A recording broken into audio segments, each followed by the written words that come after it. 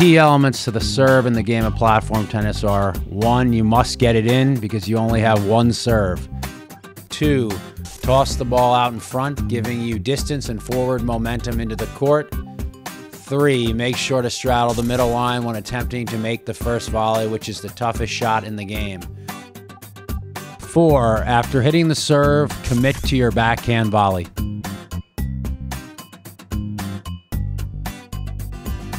It is extremely hard to hold serve in platform tennis, so therefore it is critical to follow these guidelines on every serve.